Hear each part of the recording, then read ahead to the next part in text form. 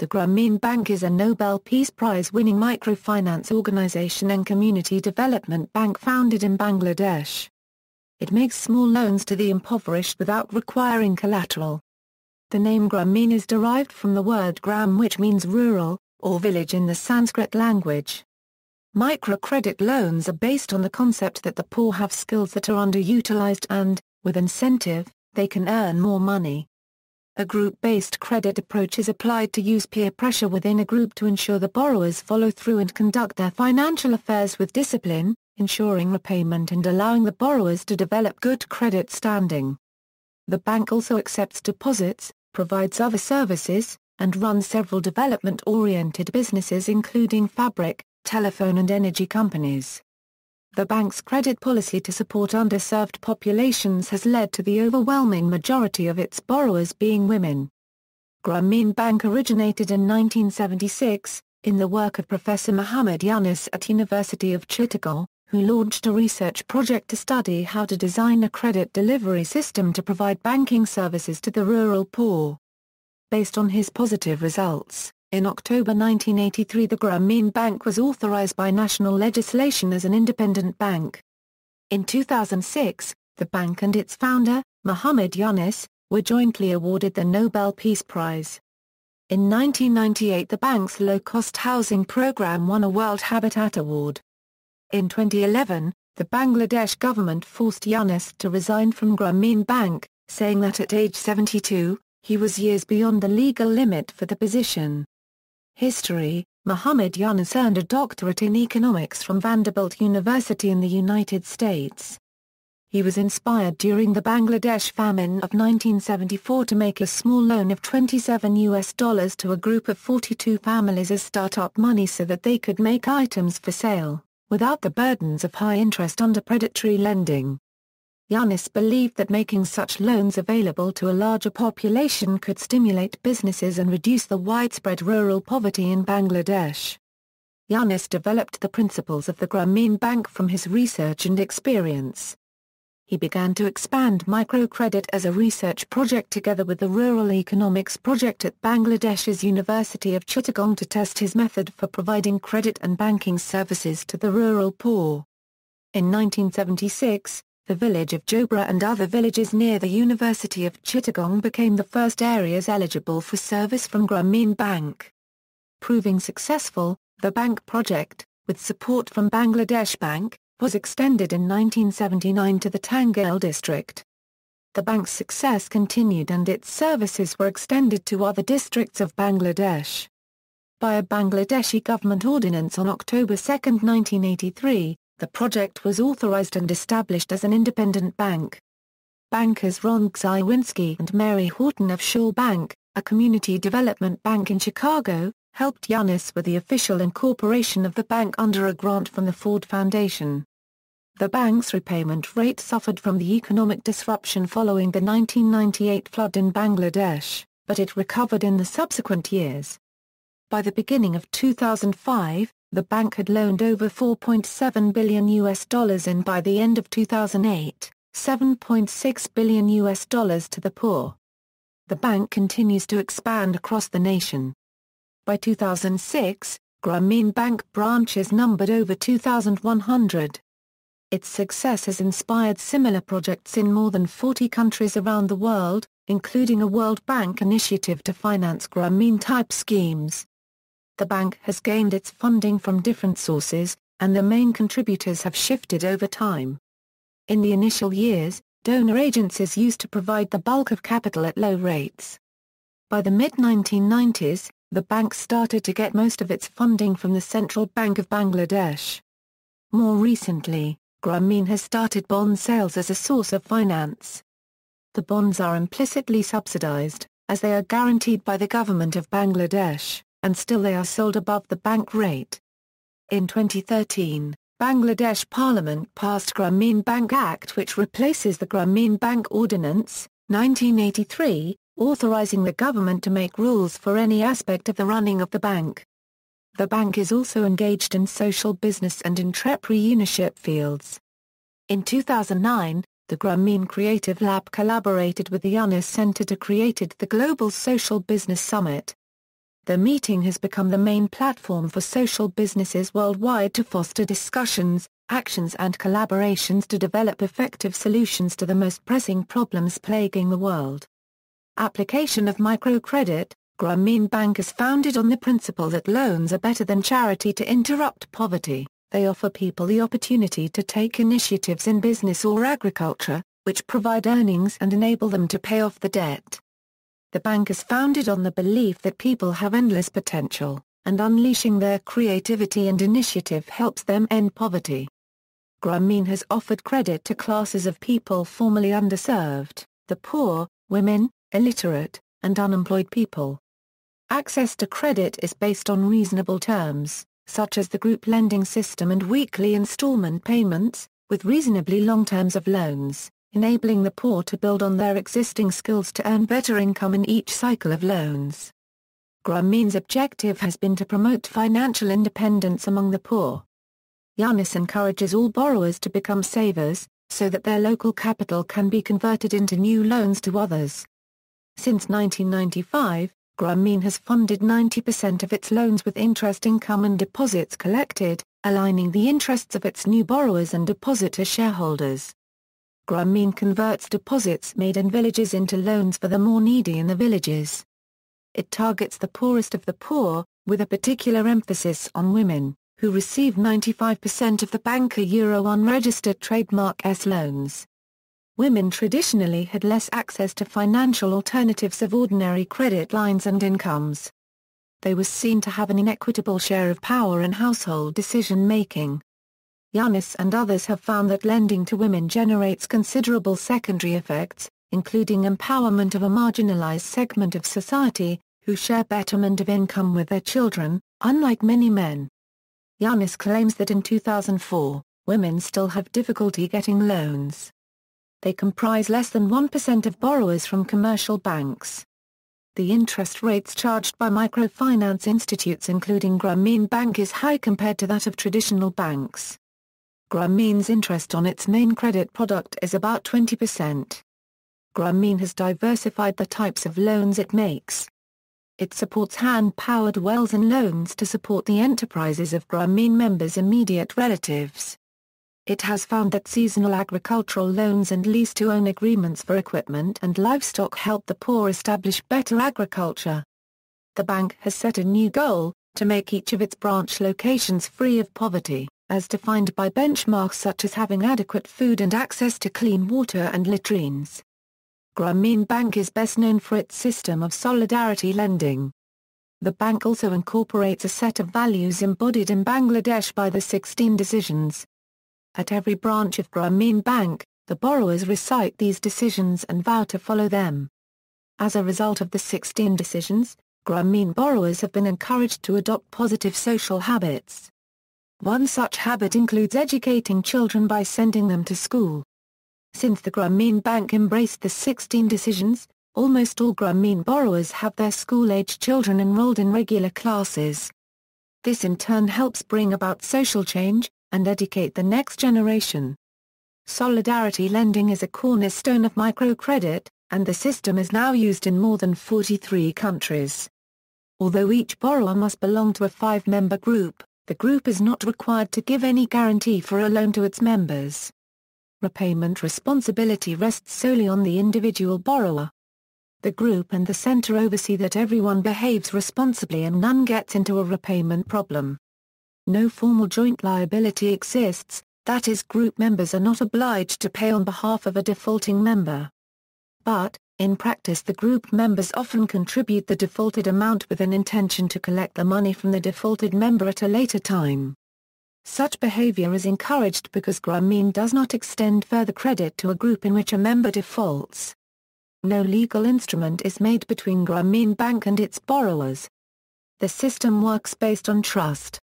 To supplement the lending, Grameen Bank requires the borrowing members to save very small amounts regularly in a number of funds, designated for emergency, the group, etc.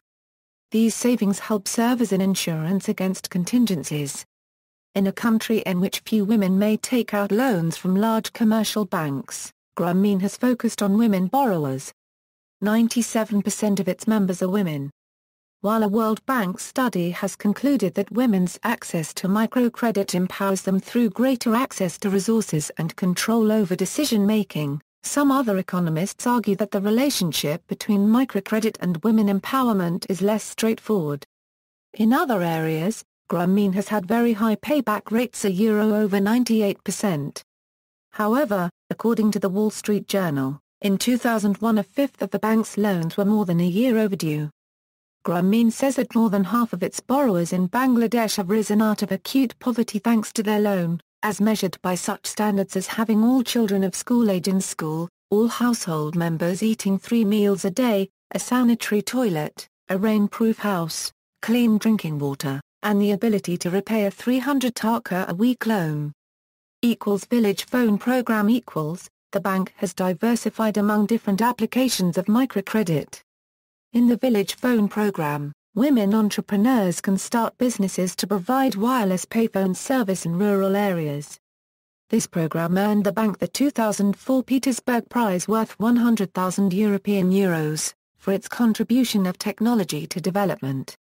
In the press release announcing the prize, the Development Gateway Foundation noted that through this program, Grameen has created a new class of women entrepreneurs who have raised themselves from poverty. Moreover, it has improved the livelihoods of farmers and others who were provided access to critical market information and lifeline communications previously unattainable in some 28,000 villages of Bangladesh.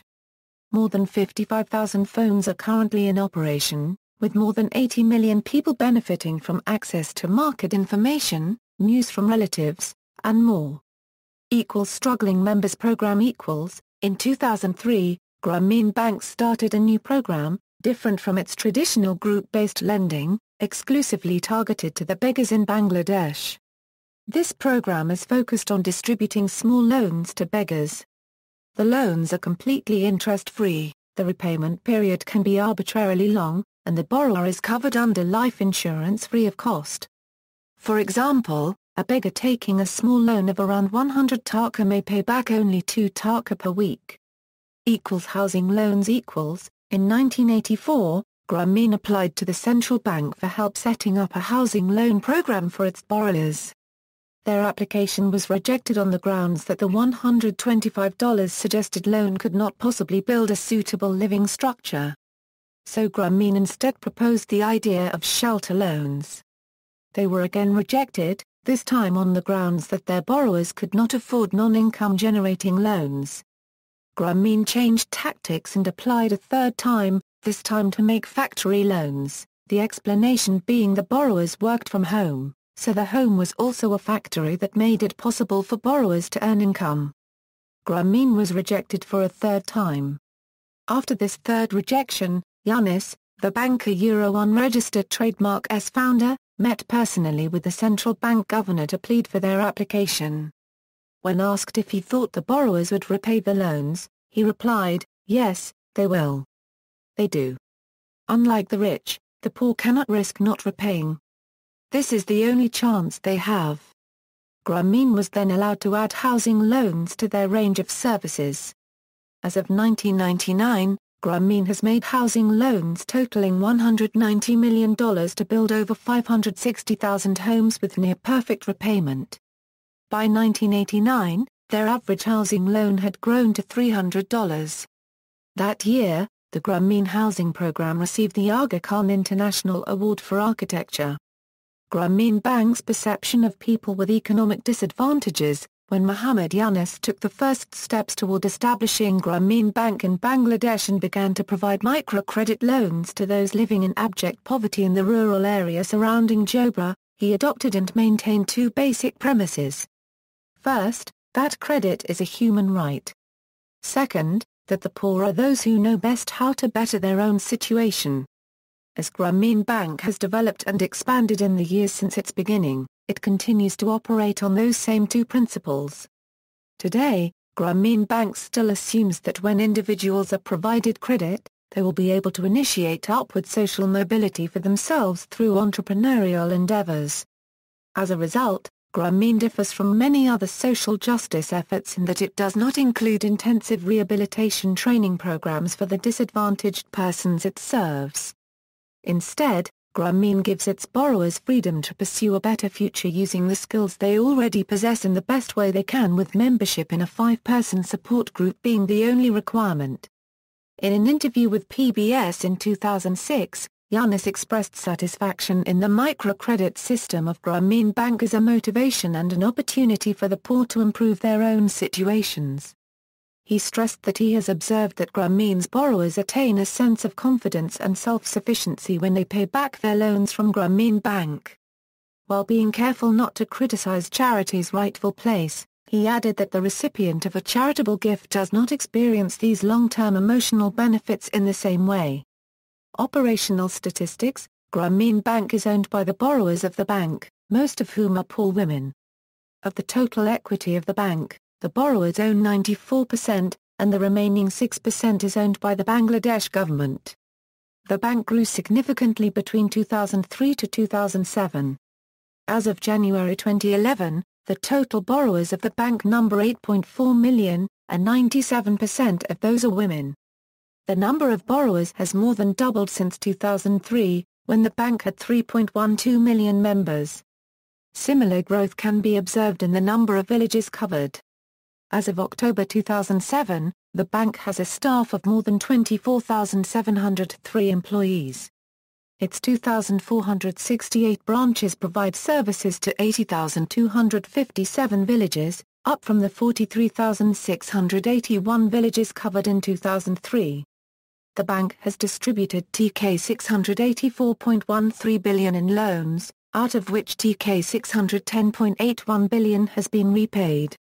The bank claims a loan recovery rate of 96.67%, up from the 95% recovery rate claimed in 1998. David Rudman has critiqued the accounting practices that Grameen used to determine this rate. The global number of potential micro-borrowers is estimated to be 1 billion, with a total loan demand of $250 billion. The present microfinance model is serving 100 million people with $25 billion of loans. The Grameen Bank is 95% owned by the local poor and 5% by the government. Honours: 1994, Grameen Bank received the Independence Day Award in 1994, which is the highest government award. October 13, 2006, the Nobel Committee awarded Grameen Bank and its founder, Muhammad Yunus, the 2006 Nobel Peace Prize for their efforts to create economic and social development from below.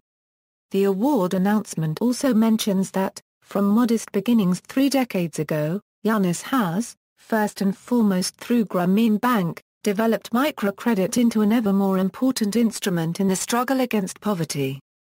Grameen Bank has been a source of ideas and models for the many institutions in the field of microcredit that have sprung up around the world.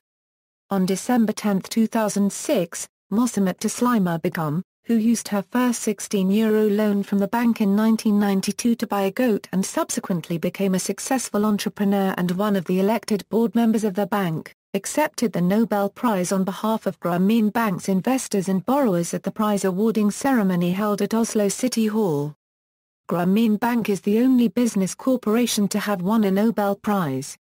Professor Ole Dan Bolt MJAS, chairman of the Norwegian Nobel Committee, in his speech said that, by giving the prize to Grameen Bank and Muhammad Yunus, the Norwegian Nobel Committee wanted to encourage attention on achievements of the Muslim world, on the women's perspective, and on the fight against poverty. Citizens of Bangladesh celebrated the prize. Some critics said that the award affirms neoliberalism. Related ventures. The Grameen Bank has grown into over 24 enterprises of the Grameen family of enterprises. These organizations include Grameen Trust, Grameen Fund, Grameen Communications, Grameen Shakti, Grameen Telecom, Grameen Shikor, Grameen Motsho, Grameen Babasa by Cash, Grameen Phone, Grameen Software Limited, Grameen Cybernet Limited, Grameen Knitwear Limited, and Grameen Updog. On July 11, 2005, the Grameen Mutual Fund 1, approved by the Securities and Exchange Commission of Bangladesh, was listed as an initial public offering. One of the first mutual funds of its kind, GMFO will allow the more than 4 million Grameen Bank members, as well as non-members, to buy into Bangladesh's capital markets. The bank and its constituents are together worth over $7.4 billion. The Grameen Foundation was developed to share the Grameen philosophy and expand the benefits of microfinance for the world. A unregistered trademark as poorest people. Grameen Foundation, which has an A rating from Charity Watch, provides microloans in the USA, and supports microfinance institutions worldwide with loan guarantees, training, and technology transfer. As of 2008, Grameen Foundation supports microfinance institutions in the following regions: Asia-Pacific, Bangladesh, China, East Timor, Indonesia, India, Lebanon, Pakistan, Philippines, Saudi Arabia, Yemen, Americas, Bolivia, Dominican Republic, El Salvador, Haiti, Honduras, Mexico, Peru, U.S., Africa, Cameroon, Egypt, Ethiopia, Ghana, Morocco, Nigeria, Rwanda, Tunisia, Uganda. Criticism: some analysts have suggested that microcredit can bring communities into debt from which they cannot escape. Researchers have noted instances when microloans from the Grameen Bank were linked to exploitation and pressures on poor families to sell their belongings, leading in extreme cases to humiliation and ultimately suicides. The Mises Institute's Jeffrey Tucker suggests that microcredit banks depend on subsidies in order to operate, thus acting as another example of welfare. Yanis believes that he is working against the subsidized economy, giving borrowers the opportunity to create businesses. Some of Tucker's criticism is based on his interpretation of Grameen's 16 decisions, seen as indoctrination, without considering what they mean in the context of poor, illiterate peasants. Maulana Ibrahim, an imam in Bangladesh, spoke out against the Grameen Bank in 1993 for fostering un-Islamic ways. He alleged that the lender's pledge required women to say they would not obey their husbands and would not live in poverty anymore. The Norwegian documentary, Caught in Micro-Debt, said that Grameen evaded taxes. The Spanish documentary, Microcredit, also suggested this. The accusation is based on the unauthorized transfer of approximately $100 million donated by the Norwegian Agency for Development Cooperation, from one Grameen entity to another in 1996, before the expiry of the Grameen Bank's tax exemption. Yanis denies that this is tax evasion. There is no question of tax evasion here. The government has provided organizations with opportunities. We have made use of these opportunities with aim of benefiting our shareholders who are the rural poor women of Bangladesh. David Rudman and Jonathan Morduch question the statistical validity of studies of microcredit's effects on poverty, noting the complexity of the situations involved. Ulam Lee and Ruth David discuss how microfinance and the Grameen model in South India have in recent years been distorted by venture capitalism and profit makers. In some cases, poor rural families have suffered debt spirals, harassment by microfinance debt collectors, and in some cases suicide. Representation in other media. The film To Catch a Dollar documents the process of establishing Grameen America programs in Queens, New York in 2008. It premiered at the 2010 Sundance Film Festival. See also: Axion International, Axia Cubed en Impedidera, Axion USA, Cooperative Banking, Count Me In, Flat Rate, Grammar Vidyal, Indian Microfinance Bank, Islamic Banking, Kiva, Microcredit for Water Supply and Sanitation, Microgrant, Opportunity International, Project Enterprise. Notes. References: Yanis, Muhammad, first published 1999. Banker to the Poor, Micro-Lending and the Battle Against World Poverty with Alan Jolis. New York, Public Affairs. ISBN 978-1-58648-198-8. Further reading.